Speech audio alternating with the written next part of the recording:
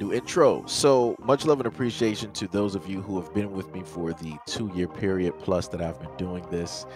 Thank you for showing your love and support to the channel.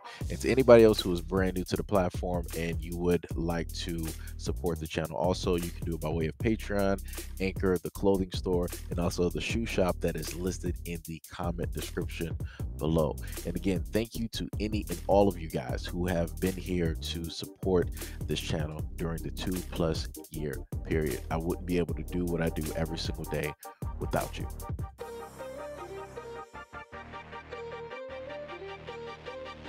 He thought he and his wife were in grave danger. The couple shared video of the shooting as seen from their doorbell camera. It shows the trooper in plain clothes driving an unmarked pickup. But the man says this story started well before the trooper showed up on his doorstep. And a word of caution here, some of the video in this story may be disturbing to some viewers. Here's Scott Gordon. And in two vehicles, two trucks came flying by us at a high rate of speed. Russell King was heading home from getting food with his wife Myra when he says he saw two pickups that appeared to be racing behind them. One exited the highway, the other ended up right in front of them.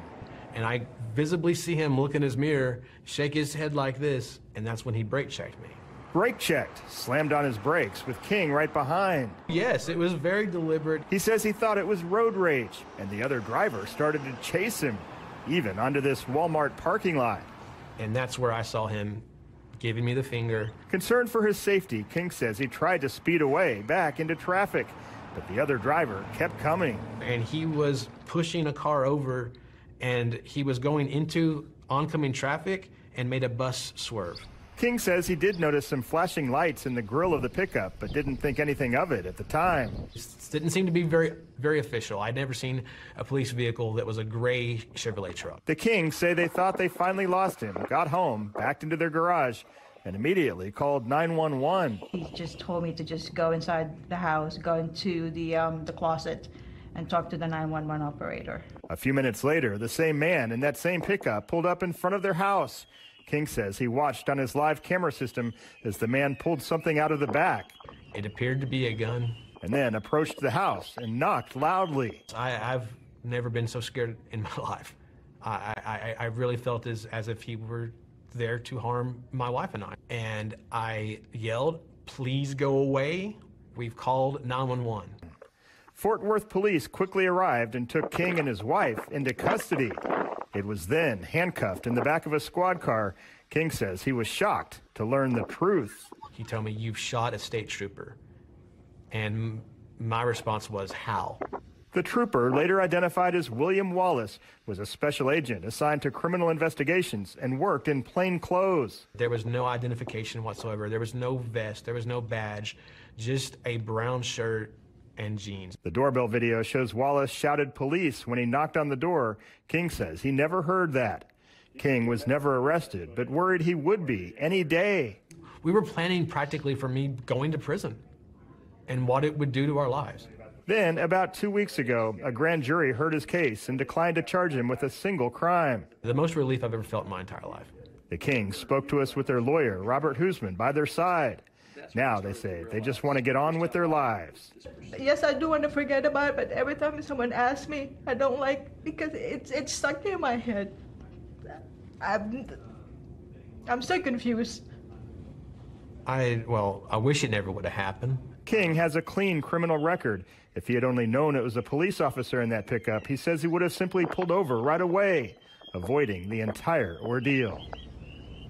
We reached out to the Texas Department of Public Safety this morning asking about the trooper's status and whether he's facing any discipline. This evening, DPS told us it's working on a response, but hasn't provided it yet. We'll let you know what they say when we get it. We also filed an open records request for a copy of the Texas Rangers investigation of the shooting. This is it. It's almost entirely blacked out. DPS claims the case is still under investigation even after the grand jury declined to charge King with any crime. Now, for all intents and purposes, when you're able to watch the video, I'm pretty sure that everybody can agree. All you see is a truck. You see a guy directly step out, brown shirt, and then he's wearing some blue jeans. Look like your average Joe, right? Directly from wherever.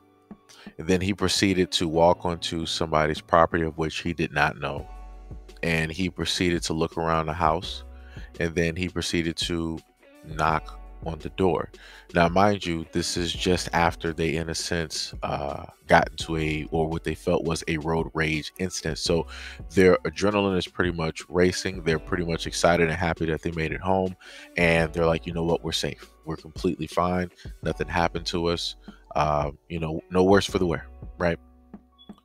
And then this truck comes up that they recognize. They see a guy step out. So in anybody's right mind, if you were just in a road rage incident and you see something like this take place, you're like, oh, flags, alarms, everything is basically going off at that moment in time. So he proceeded to basically defend his home. And he had every single right to basically do so. Every single right. Like I said before, the grand jury directly had this 100% correct. You know, he deserves no type of time. Nothing should happen to him at all, because nobody stated that this is who they were representing, whatever entity that they were representing. No type of badge or anything was basically shown. And on top of that, you were the main person of the house. The husband of the house told them to get off the property, to please leave, go. And that person decided not to because they felt that they had the right to basically be there. And he responded because he's not only protecting himself, but he's also protecting his wife. But beyond that, what I will sit up there and state is that this is America.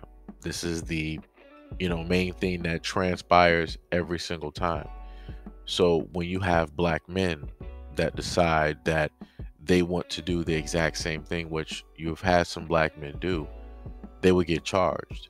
Or better yet, backup will show up. You will see people raising all types of service weapons, and then they'll decide to try to either light up the house, or they'll decide that, you know, they want to really, you know, give a stance. They want to really show who is in control, right? But that's clearly not what happened, because I think if I go back through the video mentally, I think I might have saw about 2 to 3 actual cop cars out there. And I didn't really see anybody with any type of super duper, you know, police response, right? And that was just, right, a man, a human being, right, who was protecting his home, right? Now, when I mean super duper response, I mean such as normal responses that black men get. The moment in time that a black man raises his voice, or it seems like he might be posturing or acting aggressive, that's when they want to call 8 to 9 other officers directly to the scene, including a K9 dog, and they also want to make sure to have the tank on deck as well, because they want to instill fear and they want to let people know who is in charge and who you're going to respect.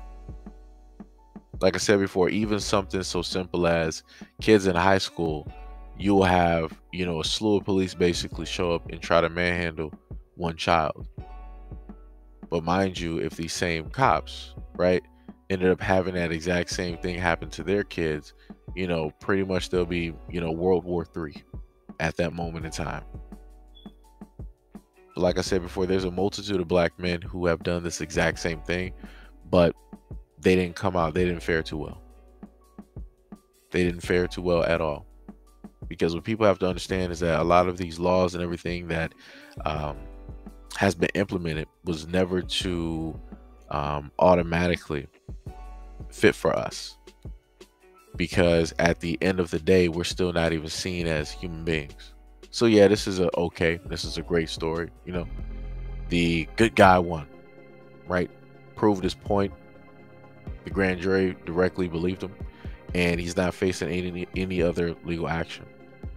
But like I said before, when it comes to black men in America, you pretty much can't do anything. You can barely even tie your shoes without potentially having the police directly on you, asking you, what are you doing? You're looking mighty suspicious. Who ties their shoes like that? Who overlaces like that?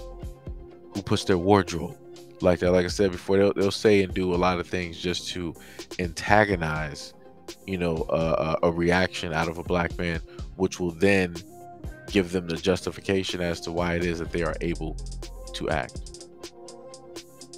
Like I said, this is you know, it is crazy.